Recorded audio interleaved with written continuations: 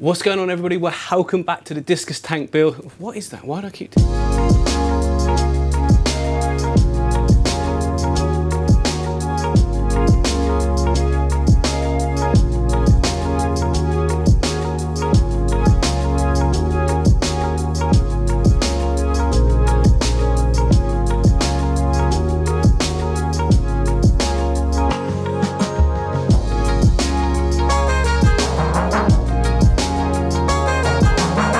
So today we're going to be adding the discus. I've been really looking forward to this. The tank is ready. Well, the tank's almost ready. So I'm going to do a nice big water change, and also I think when I fill it back up, I'm going to get the temperature of the tap to sort of almost the temperature that we want it to be, because it's going to take ages to heat up. Otherwise, it just take like all day. Also, you might notice there's a slight curling on the perspex. Now, everyone said that would happen. I am expecting it, but so far that's where it stayed after a day. So yeah, if that's like the maximum it does, just at the edges up a little bit like that, then I'll be well happy. Maybe it won't, maybe it'll keep going. Either way, like I've done before, cut holes for the inlet and outlet right in the center so I can flip it around at any point. If I'm having to do that every day or so, then there's no point in that. I'm probably just going to change it. But so far, so good.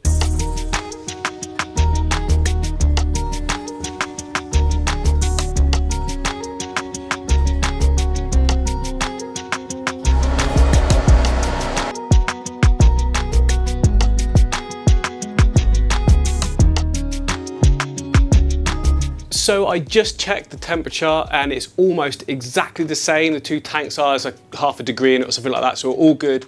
Also added dechlorinator to the water and even chucked in some beneficial bacteria, because why not?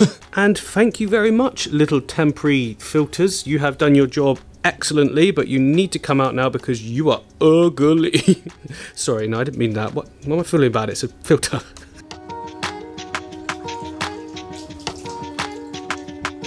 Yeah, I would recommend doing that with a jug in the future and not spilling water all over your expensive gimbal.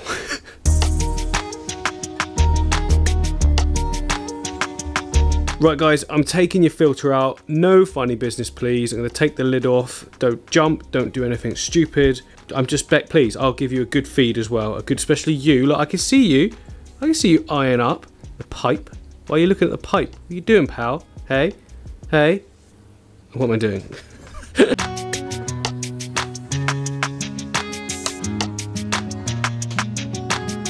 So just in case anyone's wondering, you have to lift the pipework out of the water to be able to unplug it here and let the water in the hose drain off. If you don't take it out and you just unplug it there, then the water just keeps coming out. And how do I know this, you may ask? It's because I've got water everywhere before from doing it without pulling out the water first. Click subscribe.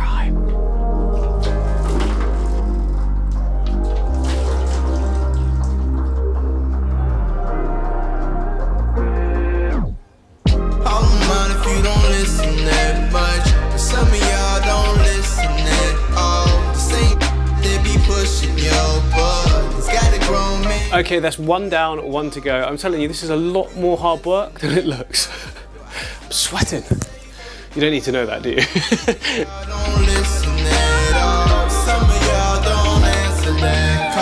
Right, there we go, guys. Lid on. Filters are both running, so I've aimed this one at the front and that one at the back, so we'll get that nice rotational flow.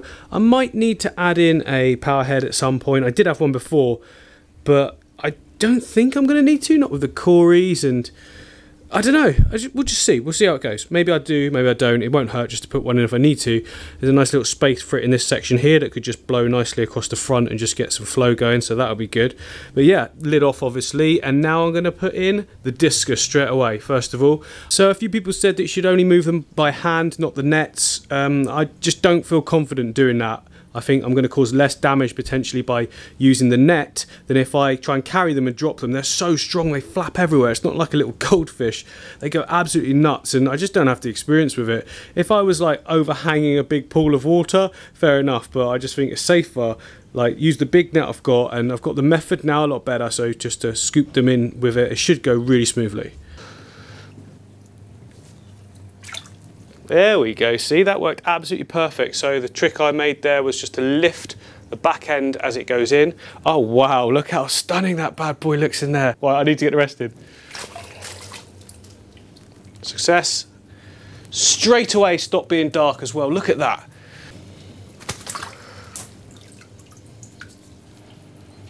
And like I say, guys, all the temperatures are matching.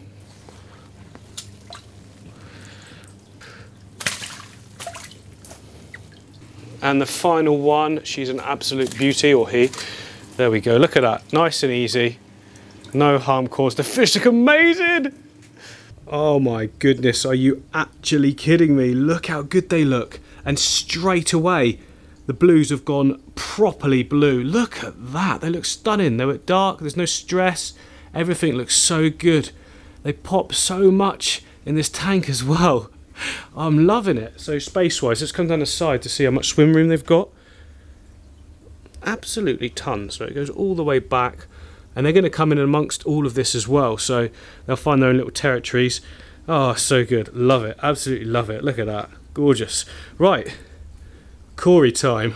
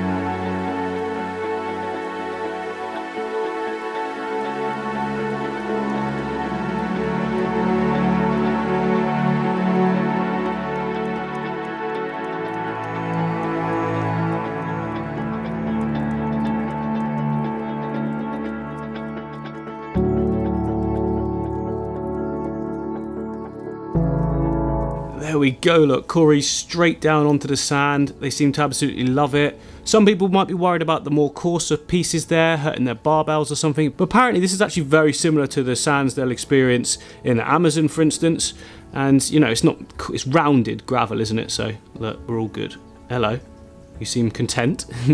Siamese algae eaters, look, they've just gone back there. Just staying still at the moment, probably a bit spooked as well. Have to say, though, overall, that seemed to be an... Hello.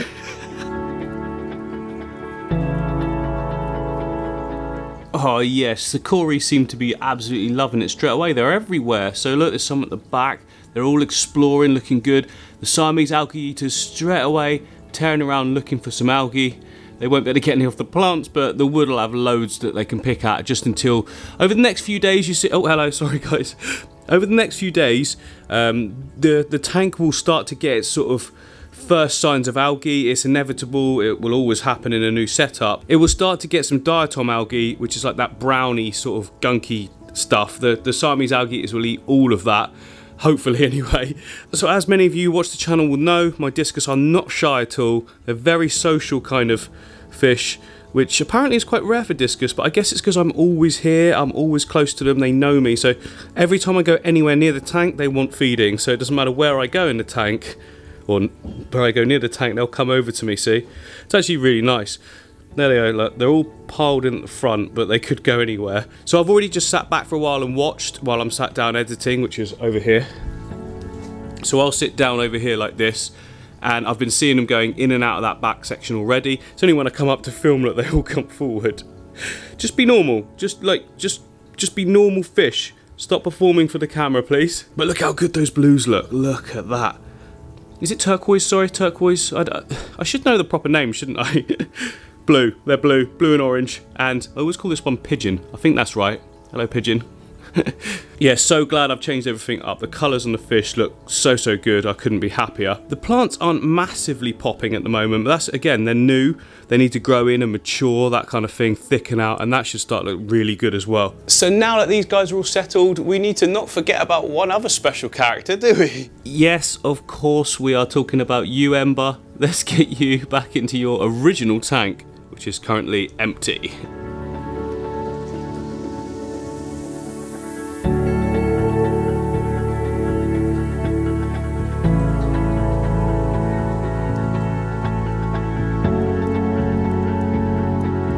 Yeah, so there's no heaters in that tank or that tank, it's all just room temperature, which is why we're able to just transfer straight across, and straight away Ember's completely happy. But this is not going to be for long. We're going to do a really cool setup for you, hopefully find you some friends as well, Ember, so just be a little bit patient and you're going to have something awesome.